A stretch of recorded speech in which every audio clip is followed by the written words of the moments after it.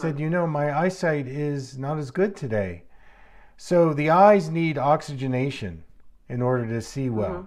And so when we have smoke, whether we're in California, Arizona, Colorado, New Mexico, this is going to create a starvation of the oxygen into the eyes, and it's going to reduce our eyesight.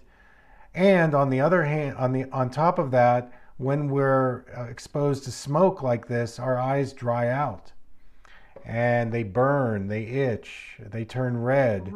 And so it amplifies already what we may be going through if on an endocrine level our thyroid is low or our adrenals are not working properly, things that cause dryness to begin with, and then we put the smoke on top of it. Yes, this is going to create deterioration and also a lot of dryness.